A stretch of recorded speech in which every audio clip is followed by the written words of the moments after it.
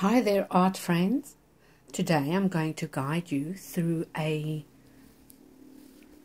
let's call it a surprise video. So the surprise video is just a little chat about art career or creative careers while I draw and play in my sketchbooks. Now, for those of you who do not know who I am, my name is Tanya, and I'm an artist and surface pattern designer. And my career started in a sketchbook.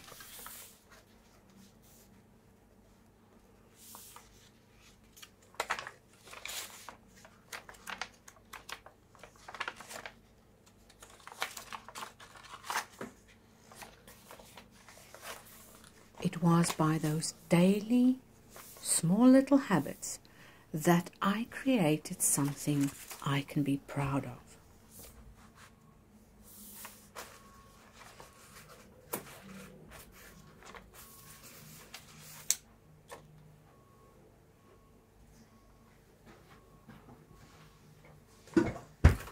Oh, sorry.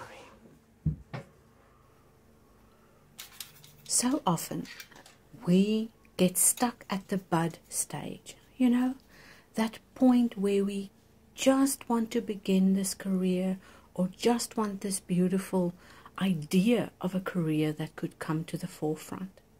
And then many of us, and I know I was also guilty of this, never step up and move beyond that point. So today, I would like to encourage you to move beyond your comfort zone. I know it's a nice place, and I know you get to spend a lot of time with yourself, and that is good, but what purpose does that have? I know I also started art as a therapy to help me cope with a little bit of stress and also to maybe just hide from the world. But when you reach a point when you discover that you love art and that you are falling in love with your art and the process, then we need to move beyond that. Now, I also have lots of experience with things like self-doubt and sabotaging thoughts and that inner critic that's trying to stop you from creating something pretty and showing it to the world. And before you can't overcome those things, of course you'll be stuck and feel like you can't move forward, or maybe that your artwork isn't good enough. But I can tell you now that in the surface pattern design industry, I have seen people make careers out of little doodles, marks, and color splashes on their pages. And you, with your art, have a unique voice that needs to be out in the world. Don't be afraid to show that, and never be afraid to take on the challenge and become who you want to be. If you want to be a top artist, then pursue that dream. Never give up, and don't allow fear to take a hold of you and ruin your dream. The cat just decided to make her appearance. It's about time you came to work today. My studio muse.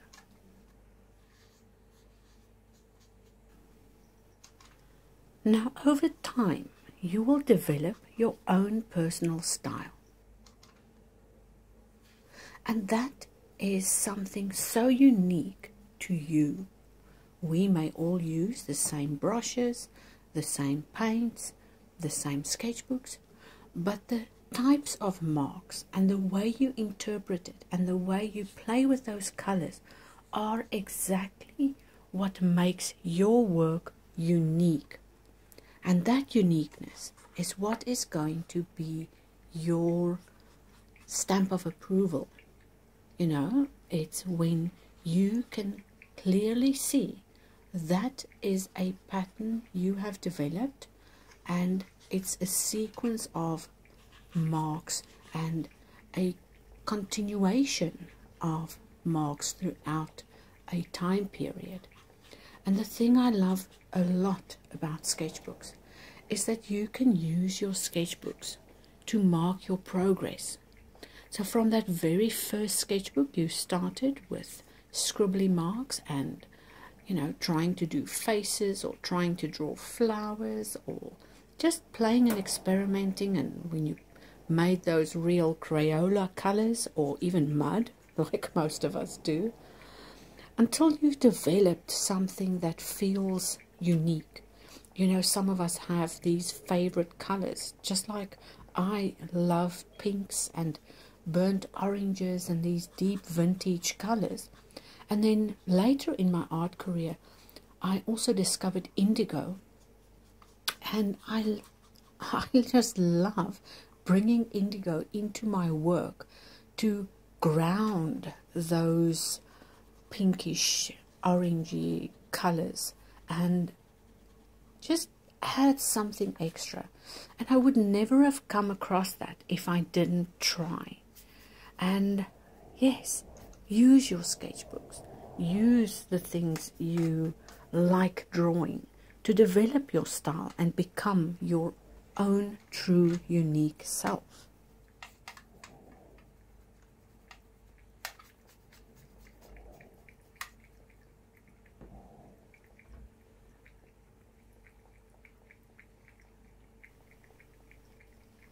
If you don't have a clear idea of what it is you like to create or would like to create more of, then just look around your own surroundings and see what things you have in your home, what items you wear as clothing, or maybe even your bath towels, napkins, upholstery fabric, the things you surround your world with. Those are the things that you like. And when you can surround your environment with the things that is truly uniquely you, and find some or other way to incorporate that in your everyday life, there is definitely going to be a little bit of your style moving through the essence of something you care about.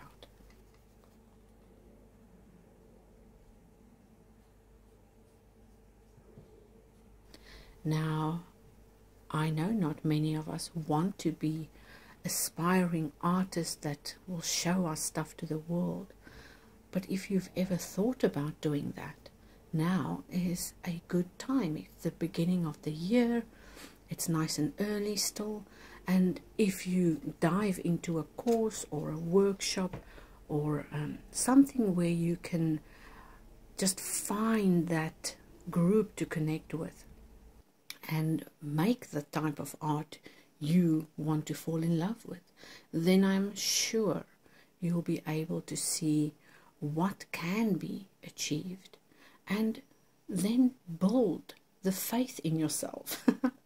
Because we often forget that we need to trust our instincts and we need to trust what we create and love that. Because somewhere out in the world, there is somebody who is also going to fall in love with that. It's like when something is trending. In the beginning, not everybody likes it. And before you know it, around every corner, somebody's wearing that color, or the color pops up in an ad, or it's just visible and available. And we need to do that with our own art. We need to become visible and available and play with the things we love.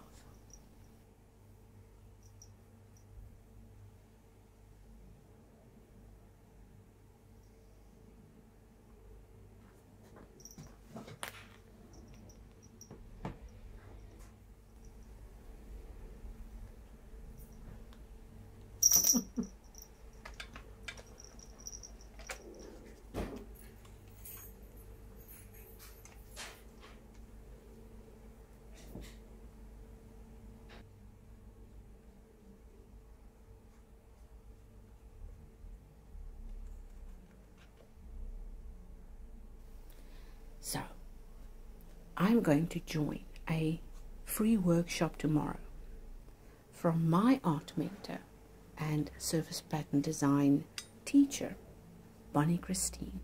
And I've left links down below this video if you would like to join me. And the free workshop, we are going to discover some secrets that I'm sure are brand new, because I've worked with Bonnie over last year's course and know that she always levels up and has something new up her sleeve. Alright, so I'll take the rest of this afternoon and finish up my sketchbook page, and if you joined in, you can have time to complete that. And if you haven't started your sketchbook or a sketchbook page today, why not grab those papers and sketchbooks and brushes and paints and just do a little something today. Make a mark, make a little mark, make dots, play and have fun. We are so occupied with what's going on in the world that we forget to look at what's going on with us. And to make things really interesting, you can ask yourself, what was the purpose of today? Was it to relax, to create, or to learn? And any of these reasons would be a good reason to pull out those sketchbooks and do something creative today.